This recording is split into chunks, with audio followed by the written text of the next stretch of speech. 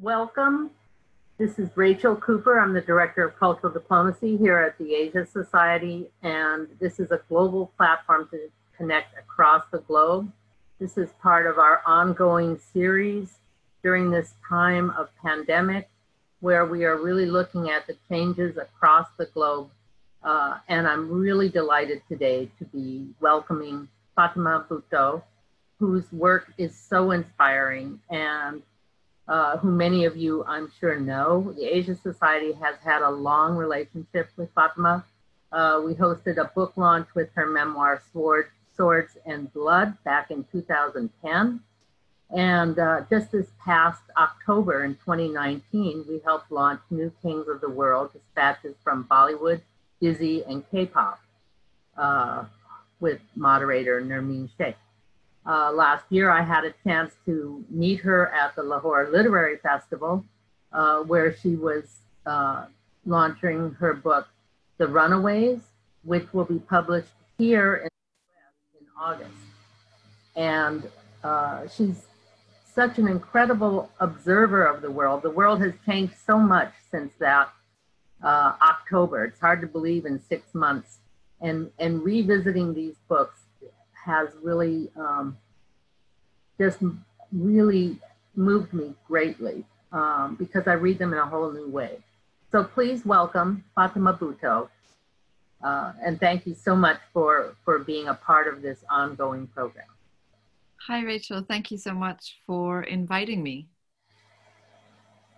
So let's start with, I hope that you and your family are safe, that you're staying healthy. It's a time when we're all, I think, reflecting on a new world. You talked about the new kings of that world. Well, it wasn't that world, it's this world. And we're trying to figure out what is this world. But so I wondered if we could start by just you saying a few things about what it's felt like for you during this time period of reflection and introspection. Well, thank you so much, Rachel. Yes, I think you're right. It feels certainly like an entirely new world, although perhaps we should have seen some of the signs long before this pandemic. Clearly, we know that all these systems that have been feted and celebrated for so long are broken, and they're dangerously broken. Capitalism is broken, globalization is broken. I don't think these things can repair in the same way, and nor really should we want them to. I think we've also seen very clearly at a period in our lives where politics, whether you're looking at Europe or you're looking at Asia or you're looking at America, has been so divisive, and the world is increasingly electing leaders interested in putting up boundaries. And I think one of the things the pandemic has shown us very clearly is that there is no separating any of us. We are all deeply intrinsically connected. Our survival is connected in so many intimate ways, in so many profound ways. And I think this virus has been an important reflection of that. And I think also it has shown us that the leaders of the world that we see today are not the leaders of the world that we had yesterday. Countries that we might have imagined would be at the forefront of fighting this pandemic just aren't. They've kind of absented themselves. And I think that as things progress, as lockdown continues, and again, I think, of course, we have to keep saying it, those of us who can afford to be locked down at home, who can afford to stay inside, are incredibly privileged and lucky. The real tragedy, as far as I can see in places like South Asia, may not come from the virus. They may come from hunger, from starvation, from people who are daily wage workers who simply cannot stay home for a day, forget 2 months. So much has changed, and I think we ought to be careful not to imagine that we've seen the end of it. I think things will keep changing, and dramatically so. Yes, I think it's a big challenge to think about the kind of interdependent world we really do live in. And so many of our leaders try to fight that acknowledgement, but I have never seen anything make it so clear as this moment. Absolutely. You talk about it in some ways in the very beginning of your book about popular culture, where you're talking about as the world struggles with the tensions of globalization and the shockwaves that are hitting. Well, those shockwaves have just turned into tsunamis. Yes. And we haven't talked about the fact that there are 70 million people who are in some way moving, whether they're migrants or refugees, and how do we feel a kind of a collective responsibility, or can we? We haven't done too well so far. No, we haven't. And we absolutely must. I think, that interconnectedness isn't just an abstract sort of multi-culti connectedness. It's a genuine connectedness. Right. That we are not going to survive this if 70 million people are endangered. We just can't. No, and the science proves this. This isn't just a made-up idea. I mean, the environment was already telling us this, but the virus, in many ways, the irony, of course, is, and we'll get back to the idea of popular culture, because social media is such a big part of this. Mm-hmm. Prior to December, going viral had a whole different meaning. Oh, yes. Yeah, we'll never use that expression the same way again, I hope. Not so glibly, no. I agree. So, that's why I was saying, going back over the beginning of the book and sort of thoughts about this idea of global culture. Yes. And that at one point, maybe 20, 30 years ago, American culture was seen as the supreme. Well, no longer. And in a way, it feels like your observations in the book are in fact something that can be shared on in many different areas, in addition to global culture. Yes, absolutely. New Kings of the World is a book that ostensibly looks at global popular culture, but culture isn't born in a vacuum. It's born out of many distinct interconnections and events. One of those events certainly is migration and urbanization. And I begin New Kings of the World by talking a bit about how, as people migrated from rural homes into cities, which they did in the hundreds and hundreds of millions, by 2015, 1 billion people had moved. And contrary to what people in America or Europe might think, the majority of those billion were not moving internationally. They were not moving out of their country into the West, let's say. I think only about 200 odd million people moved outside of their national borders. But the majority of those billion people on the move, some 700 million people, were moving internally, and they were going from rural homes into the city. And they made those moves because globalization promised all of us, actually, that a new tide was coming, and that new tide was going to bring opportunity, it was going to bring wealth, it was going to bring power, it was going to bring agency, mobility. And globalization promised that it would lift everyone on this wave. And what the majority of those 700 million people found, unfortunately, was, of course, that just simply wasn't true. And hundreds of millions of people the world over found themselves in cities where they were now disconnected from the ties that had sustained them in their villages and townships. You can't borrow food in the city. You can't, borrow on credit in the city. Nobody knows you in the city. You're a nameless, faceless number. And they had no support. They found themselves deeply unmoored. And I think if we look at this, we can talk about it in terms of culture. We can talk about it in terms of anger. We can talk about it in terms of a turning towards maybe populist politics. We can see how those displaced have been weaponized in many ways. That might be a separate conversation. But in New Kings of the World, I looked at how their tastes were changing and how they began to turn away from American, or at least let's say Western culture, which had reigned supreme until about 20 years ago. It had reigned supreme because it really was aspirational. It was glamorous. The stories were stories about people with power, whether that power was a monetary power or a political power or a social power. There was something exciting about it. And as this continues, that power starts to look a bit grotesque, and it starts to look absent of a lot of things such as ethics and morals.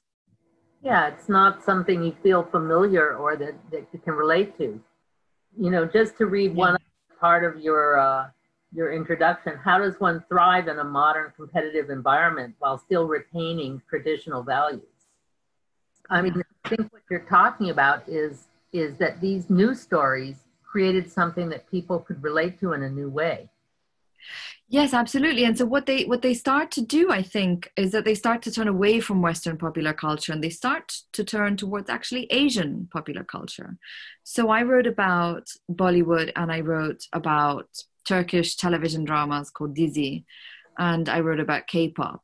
And of course, culture moves so quickly that what I wrote about has changed so much just in the 6 months since I was in New York with you and Narmeen. So when I talk about Bollywood, I'm speaking quite specifically about early Bollywood. I'm talking about Bollywood from the 1950s, really up until, I guess, the 1990s, mostly. And what that Bollywood shows are stories of family, of togetherness, of young men who are trying to live dignified, honorable lives, with the force of the world against them. I mean, that's clearly not what Bollywood is about any longer, though. Would you be willing to read a little bit from the book? Yes, absolutely. I'm going to read from a digital chapter. So 1 second. I'm just going to find the right page, which of course I've lost. Okay. What I thought I would read to you from is a section in the book in if I can find it, yes, that takes place in Lebanon. And what I tried to do, at least with New Kings of the World, is I was not only writing about culture, I was writing about who was consuming that culture. And I traveled to a Syrian refugee camp in northern Lebanon to write about how a former Ottoman colony really became obsessed with Turkish television shows. And I'm going to read to you from that section now. In our car, 2 floor fans have been switched on, blowing a gentle breeze of warm air across Sheikh Abdo, the local community leader's makeshift home.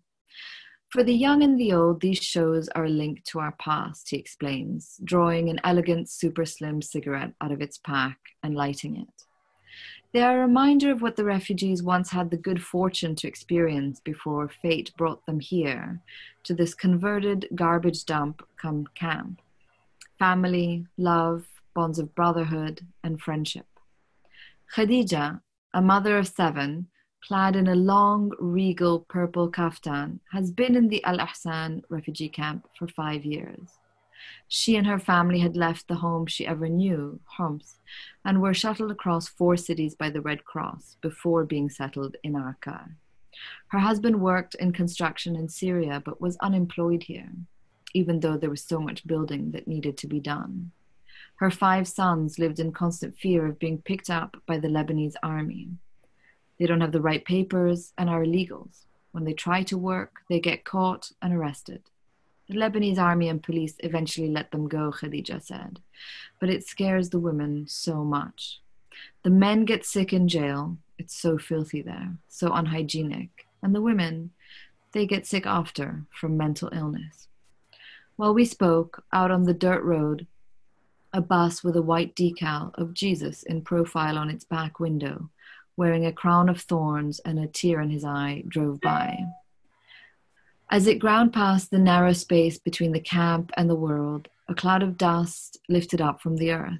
Jesus save you, the decal said to no one in particular.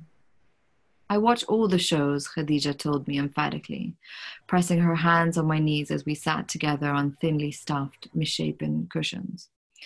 I watch them for the stories, love, defending each other. That's what I like. Her long hair was tied back into a bun, and her face glowed as she spoke about Dizi. It takes me away from here. I'm living in war. I want to watch romance. Sheikh Abdo must be in his early 40s. He's too young to be called Sheikh, but was given the honorific in appreciation of everything he's done for the displaced in the camp. He inhales deeply from his slender cigarette, running a hand across his white stubble as he does so. Everyone watches the shows here too. There's nothing to do at night except watch TV. This small community of Syrian refugees has been in Lebanon since the start of the Syrian war, Sheikh Abdo says sadly, and they'll stay until there's a solution.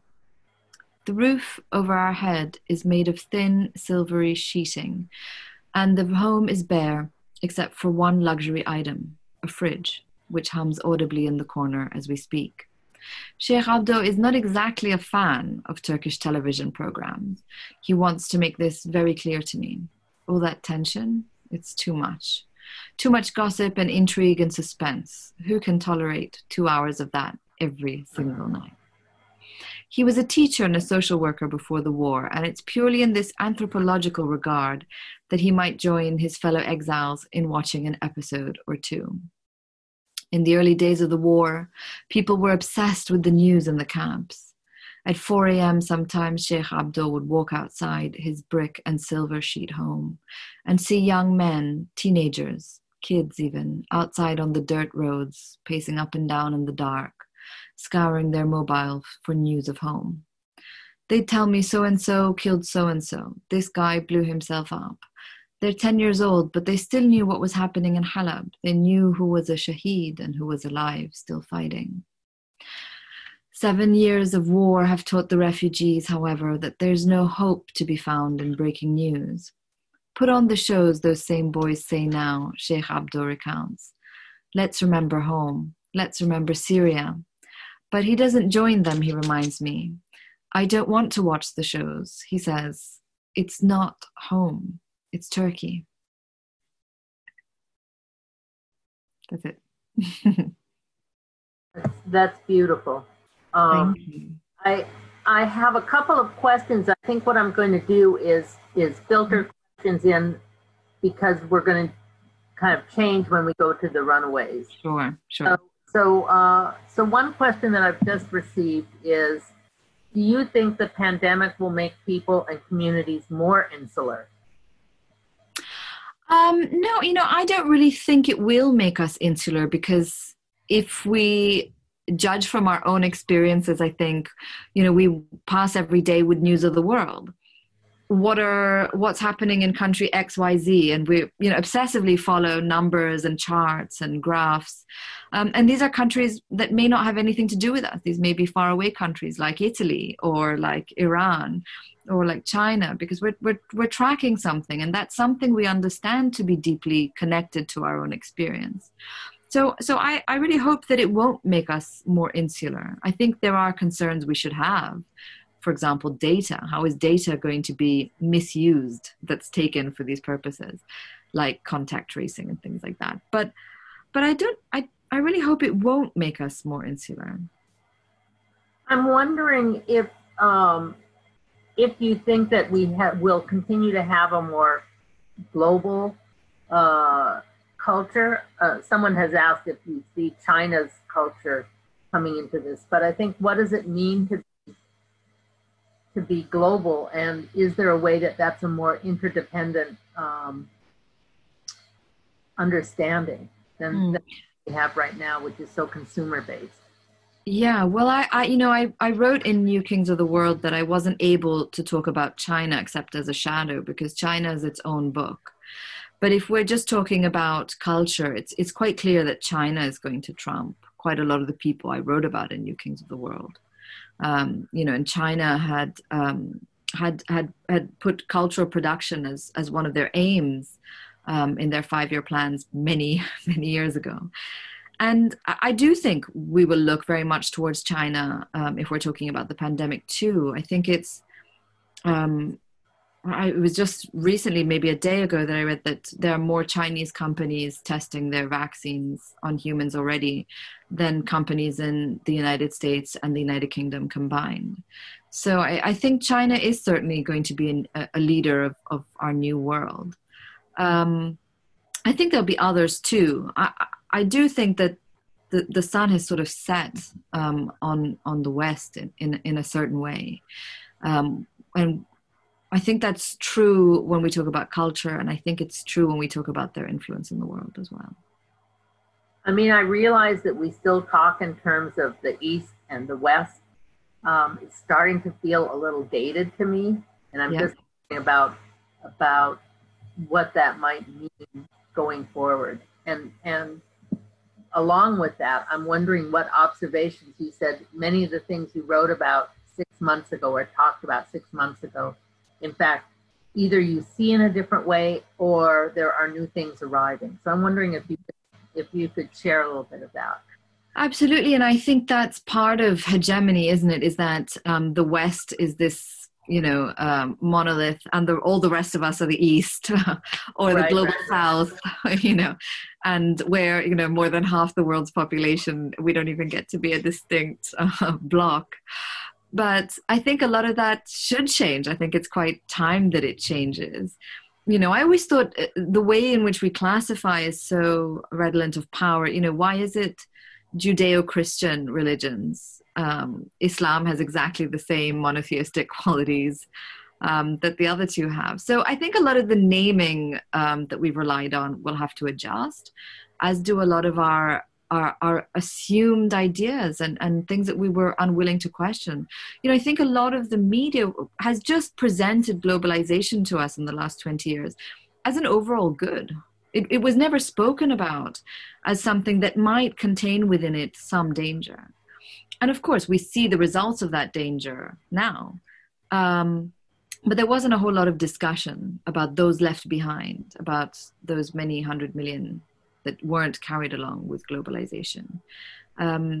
Sorry, you were about to say something. Go on. Oh, I was just going to say, and the legacy of colonialism. And the legacy of... We have this conversation if that history is not really brought forward. Sorry about that. Yes, it's a legacy of so many fragile things that have presented to us as...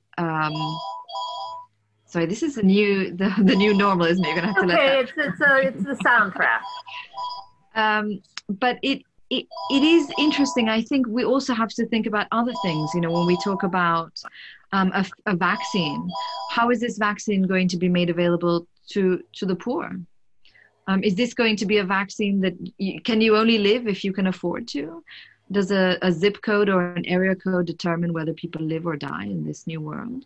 I think so much has to be broken down and rethought of, reimagined at least, before it's rebuilt.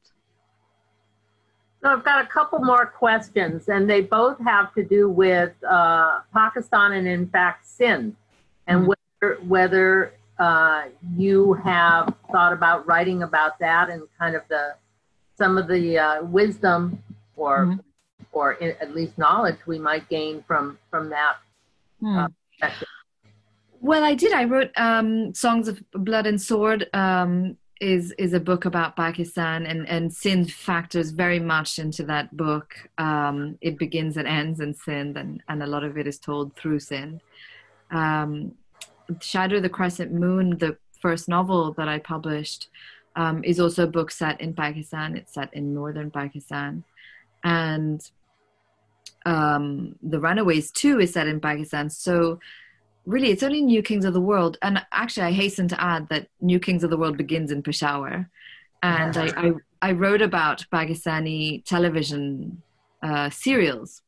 Pakistan had a very vibrant arts culture. It has a very vibrant arts culture.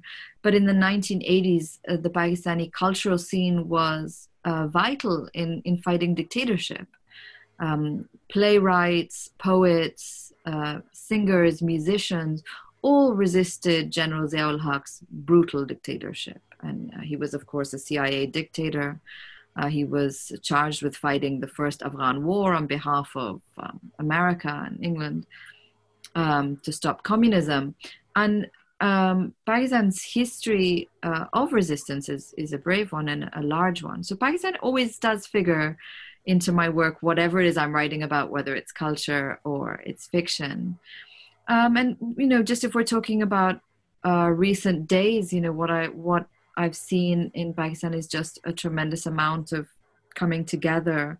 Whether we're talking about doctors who are just doing incredible work. I spoke yesterday to a doctor friend of mine in Larkana, and it's young women like that doctor who are at the front lines of trying to stop this. At the same time, people know, and I think we understand very, very clearly in countries like Pakistan, that we cannot isolate ourselves from the world. We know that we cannot isolate ourselves from 2 streets away or from the people we live with. We sink or swim together. And I wish there was better news to share, but I think we're all in a sort of tense moment right now. We're in a tense moment, but hopefully it's also a time when we're really reflecting. Yes. And you have to question everything, I think. Absolutely. When we're so often rushing here and there and to meet deadlines and to get to the airport, to have some moment where it's required that we reflect. Absolutely. And we saw some, there was some odd news maybe about a month ago where we saw cricket players, and again, this goes back to culture and how important culture is. Cricket players across the border, cricket players in India were encouraging people to help Pakistani cricket players to raise money for their foundations. And some of those players were attacked and told how, this is anti-national. And this idea is so ridiculous when we're fighting a virus. What kind of a concept is anti-national? It doesn't exist when there's a pandemic at hand. Yes, the answers, it's so interesting being here in New York, where it's our governor and mayor who seem to be leaders in as opposed to some of our national leaders. Absolutely. That's that whole idea of the local versus the global, or what is that term, global? Yes, that's right. You talked about that with the K-pop. That's so interesting. I wonder. Oh, yeah. We shift to the Runaways. Yeah. I think it's both about K-pop, but it's also about that idea of taking something and making it local. Well, in the K-pop context, glocalization is a very particularly Korean concept. And the way in which they use it, as you said, the larger idea, of course, is to take something global and turn it into something local. They do a bit of, I don't know if it's the reverse but what they essentially do is they take global pop music, pop tempos that we're all familiar with, and they localize it by Koreanizing it. And what that means is that they speed it up. And it's that escalated speed that makes K-pop so catchy and so dancey and so infectious. But essentially, it's pretty much the same music you already know. I'm going to share one more question, and then we can talk about the runways. Runways, I keep saying runways instead of runways. And this question comes from Aisha Ahmed. Western societies are perhaps more fearful of the pandemic than some in the East.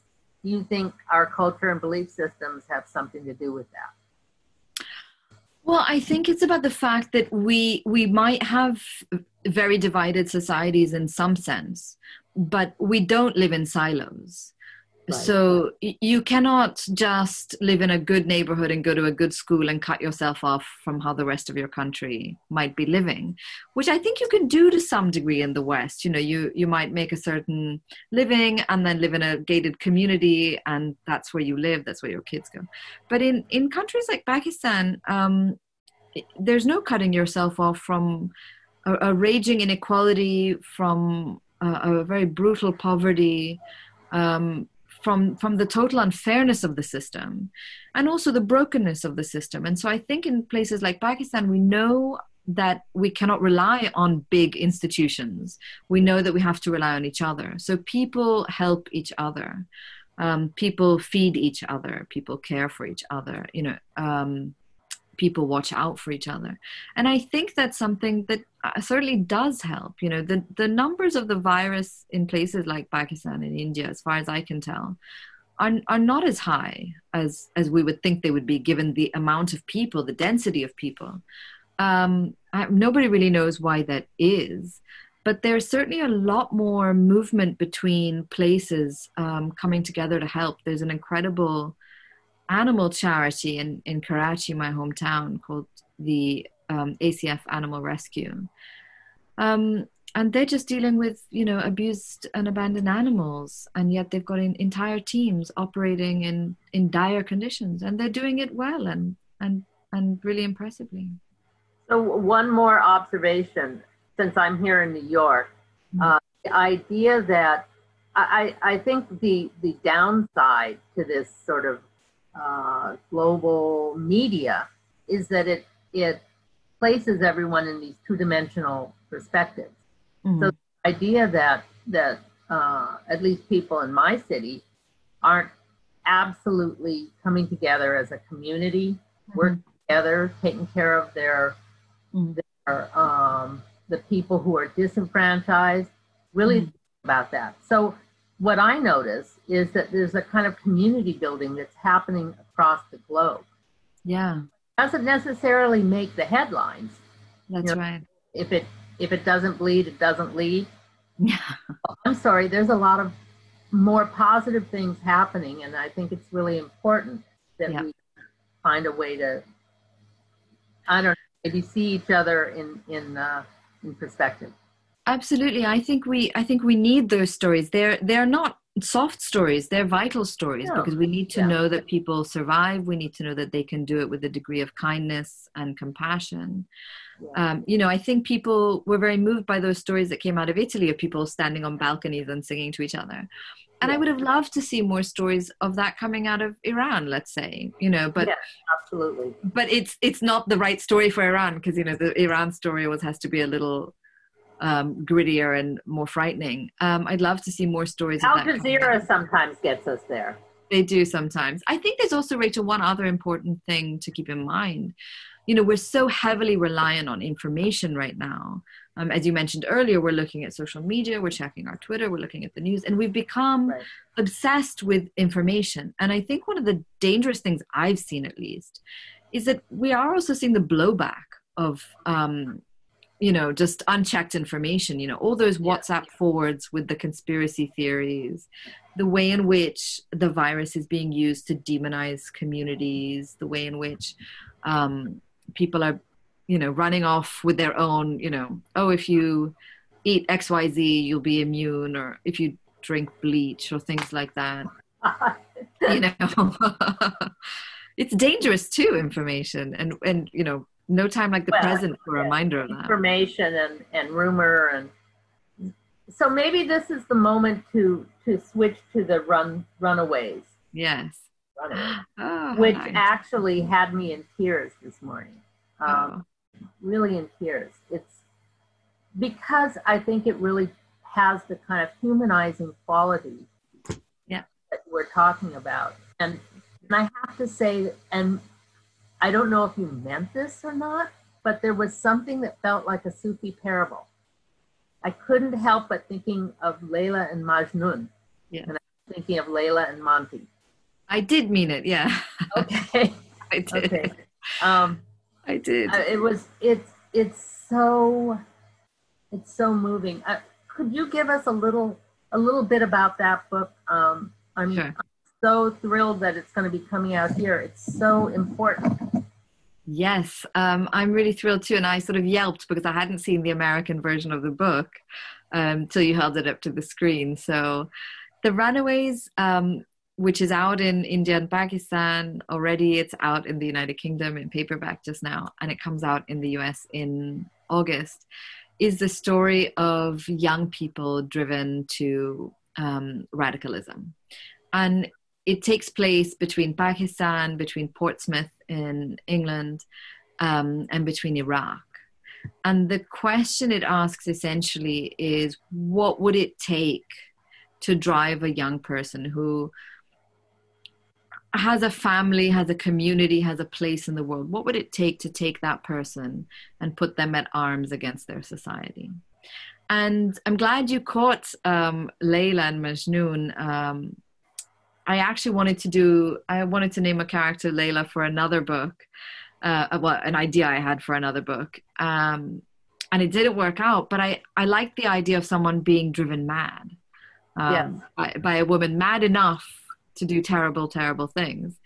And the heart of the Runaways to me is that it isn't religion that drives people to radicalization.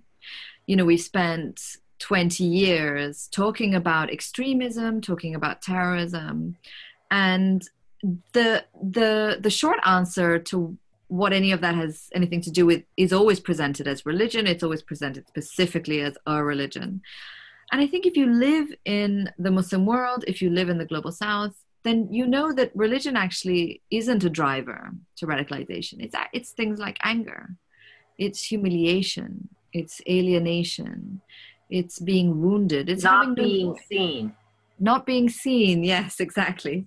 It's you know, it's the feeling of not having a voice in your society.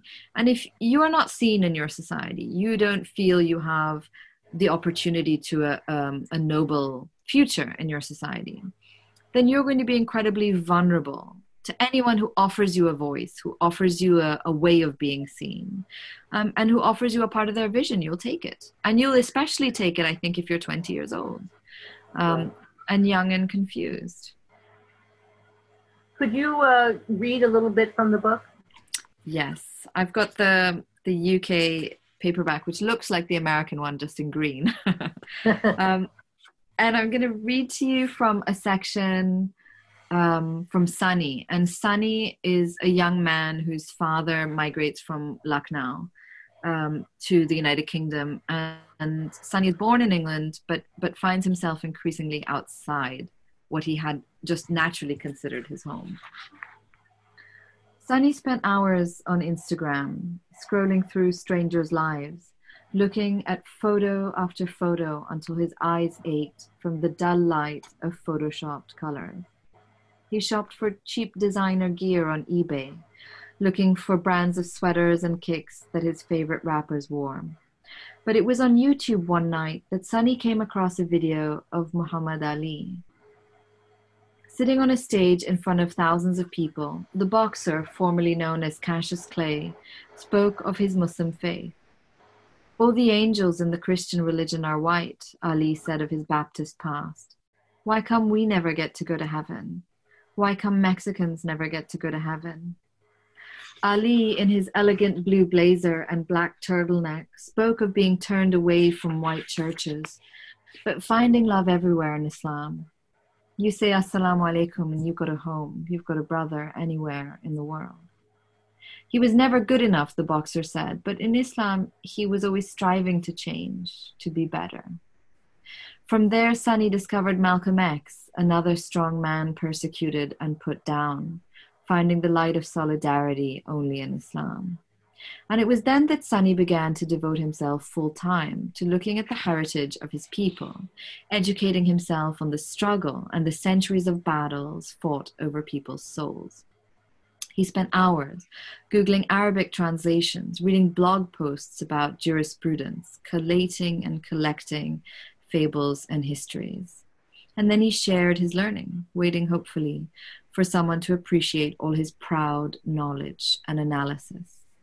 But nobody responded to Sunny's posts. One day, a stranger liked his offering on gambling. There it was, a thumbs up. The first validation of his investigations. But when Sunny logged back onto his Facebook page later that afternoon, the like was gone. What had he done? Why had someone bothered to go back, find his post, and unlike it? Sunny linked his Facebook to his Twitter account, thinking that he would receive greater traction in a universe built on trading information. But everything Sunny tweeted landed soundlessly, as if he had not written anything at all. He waited patiently, sitting at his old lady's desk, his knees bent up against the wood until his skin went red and his legs cramped. listening to Channel Orange on repeat, feeling personally, acutely, like a diamond in a rocky, rocky world. It felt like all his life Sonny had been waiting until the moment when someone would see him, when someone would know him, would meet him at the intersection of his confusion and emptiness, and in seeing him, would lift him from his troubled self. I'll stop there. You know, it's such a, it's so personal. Each of the characters, as you travel with them on their journey to try to find themselves, and sometimes finding themselves in a situation that they themselves cannot didn't really mean to get into. Yeah. But it's that humanizing side that I found so deeply moving in the book. And I'm just wondering how you came to write this, how you came to think this is a story I need to tell. Well, I suppose it was always a story that was bubbling up and that it crystallized in some kind of hurt.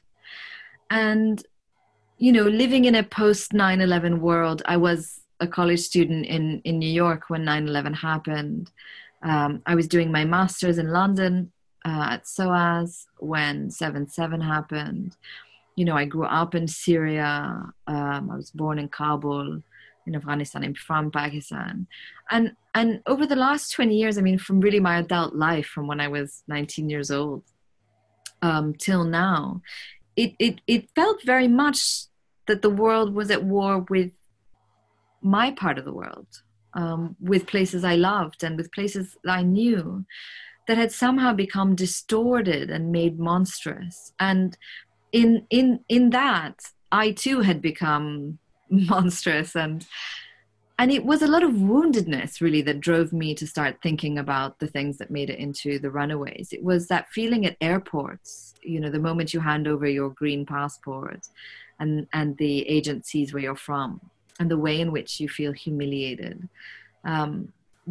That just kind of scratched away at me until, gosh, I guess now it's about 6 years ago, in 2014-ish, just when ISIS had kind of broken out onto the world in all their terrifying, high definition way, that a friend said to me, you know, you should write about that. Why don't you think about doing your next novel about this? And for a second I thought, God, that's a crazy idea. Who would want to read that? And actually, I wanted to read that. I wanted to read something that wasn't about the one dimensionality of the idea that just says, oh, well, people from this place become terrorists, or you know, violence is only done in this way. And so I spent about 4 years thinking about it and really writing The Runaways and rewriting The Runaways. And again, it was a book that I was writing in a way kind of similar to New Kings and in a way kind of not, that was being written at the same time as things were being lived in a parallel way in the news. And you always had to try and stay one step ahead of the news, until I realized actually you didn't, because the story that mattered was that internal story. It was that intimate story, and that's never told on the news. Was there a process of researching the book? I'm curious about, you know, what part of this was imagined and what part of this was you really delving into these stories. Yeah, well, I did do quite a bit of research, and it was a lot of deep diving on the internet, actually. And when I started writing The Runaways in 2014, they hadn't scrubbed all that stuff off of Twitter and Reddit and Tumblr. And so I had access to these strange things. You'd have these young boys that would go out. There was a former soldier in the Royal Netherlands Army, you know, a Dutch kid, essentially, who spoke Dutch, was born in the Netherlands, and left. And he ran away to Syria to join ISIS. And he spoke English, he spoke Dutch. I mean, he was a very sort of eloquent young boy. And he would do these AMAs, you know, ask me anything. And it was this absurd, yet familiar process, you know, children of the internet are used to AMAs, and we're used to the kind of live, tweeting and all that. Right. And I read through a lot of these things. Imagine that it would be about violence, that these would be AMAs about terror and they weren't really. They were about, do you feel lonely out there? And the answer was no. I'm part of a huge community. And you could see the very seductive nature of the propaganda. And the propaganda, of course, of extremism is not, come and join us, we'll go murder a bunch of people together. The seduction is in saying, no, I felt alone before, but now people accept me. And I'm powerful, and I have influence. And I now not only am not alone, but I control swaths of territory. I control people. And for young men especially, I think young men grappling with, well, the heaviness of what masculinity means, what power means, I think that's very appealing, unfortunately. So I have a question from online asking, of the characters in the Runaways, is there one you resonate with more than others? Yes, well, it usually changes. There are periods when you're writing where you like someone more than someone else. And of course, they're supposed to be like your children. You're supposed to love them equally, I guess. But Sunny was always my favorite, actually. I always loved Sunny, even though, and not to give away any spoilers, but Sunny is one of the characters who really faces terrible, terrible choices. And I loved him in spite of that, because he had so much to lose. And at other points, I was very attached to Layla, but mainly Sunny. Sunny really struggles. He really struggles. He gets beyond the, I don't need to struggle anymore. Well, I think that's the thing. I think we saw this again, if we want to turn back to the news for a second, if we look back to last year, there were cases of people trying to return home. There was a young woman from Alabama, I think it was, who, if I'm not mistaken, was of Somali origin, and she'd run away from a home in Alabama to go and live out in Syria, who was then doing interviews on CBS saying, I've changed my mind, I'd like to come home. And they're quite fascinating to watch those interviews. That young woman in Alabama, when she was asked why she ran away to join a terrorist organization, she said, I grew up in an incredibly strict home. My parents are very strict. They didn't let me go to sleepovers. I couldn't just be a normal American kid, which of course is what she was, or what she thought she was. And she said, I ran away to be free. And I that's so counterintuitive to us. And I think that's part of what I was interested in writing about in the novel, is exploring the idea at which pain at some point becomes too large to be soothed.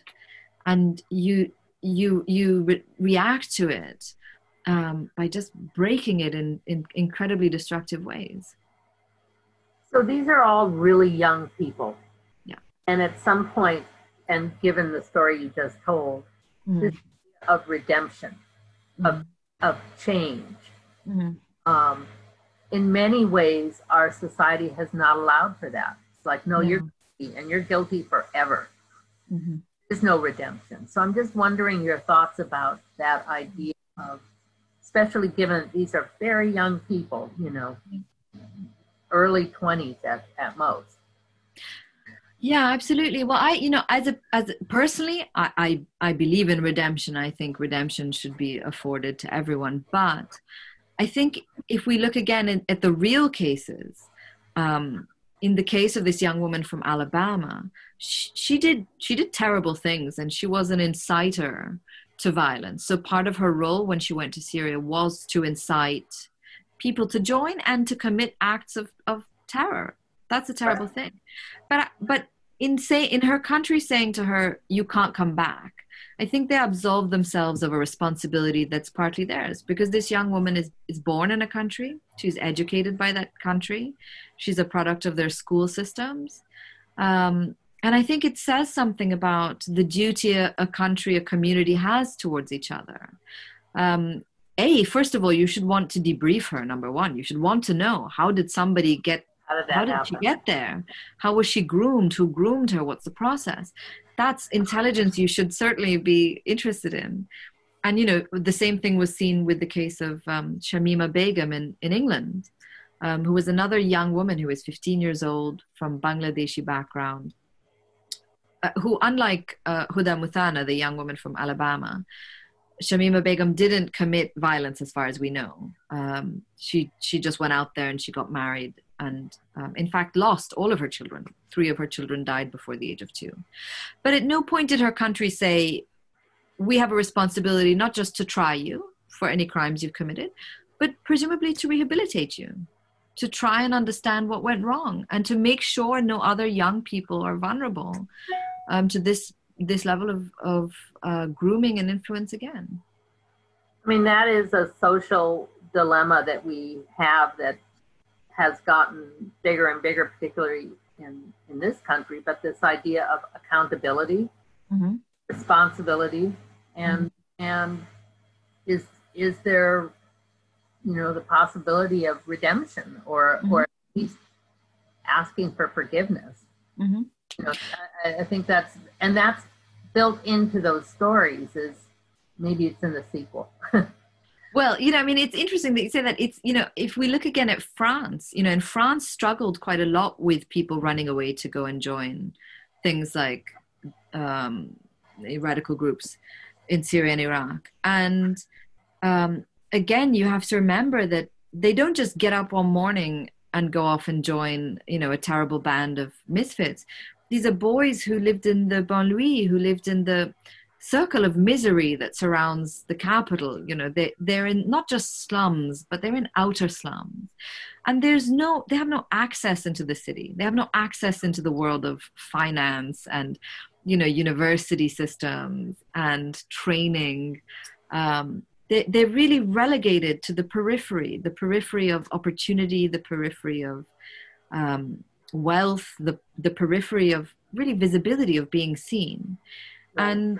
And these are, they found that there's so much interesting information. I mean, one of the interesting things that I discovered in the process of working on this book is the fact that most of the recruits who joined groups like ISIS, they were kind of tested when they joined. They were made to do little tests and things. And of course, they kept all the results, which eventually were uncovered by journalists. And I think it's something like more than half of the recruits, or something 70%, had a below average understanding of religion.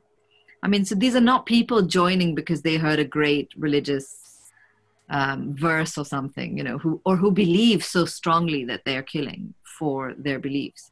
These are really people who are angry and alone and abused, and they were offered something that they didn't find at home, so they took it.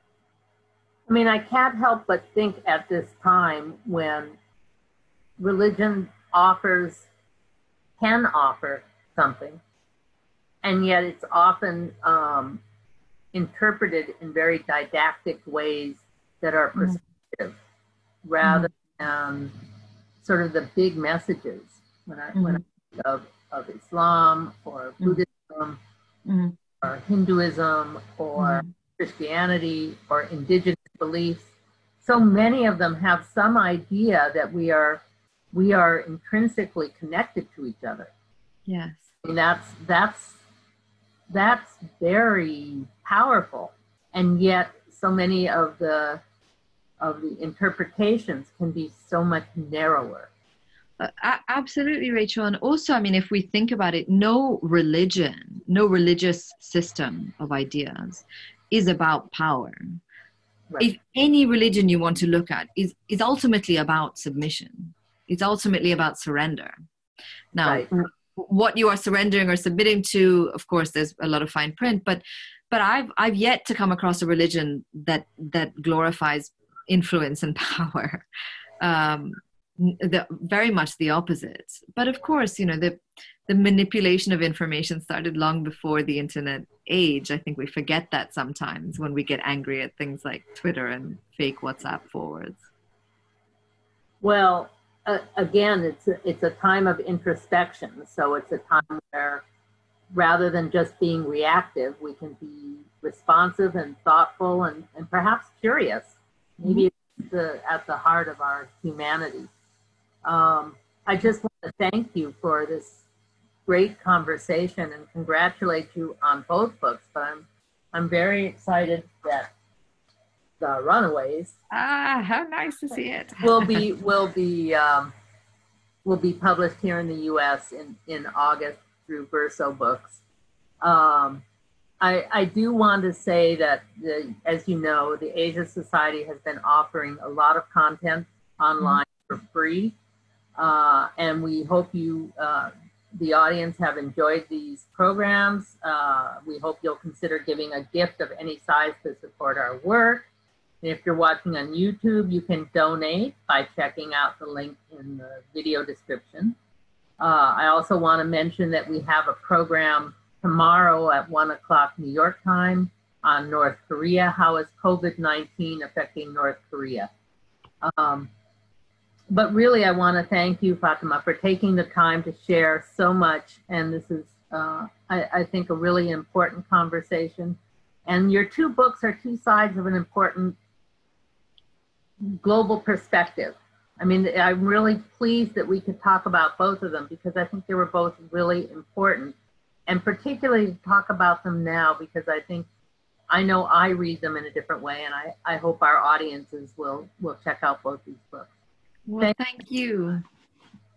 Thank you so much, Rachel. It was so nice to speak to you, and I hope very much to come back with the Runaways for something at Asia Society. We can do some other programming. I'm looking forward to having you back. If not, well, we hope on our stage here.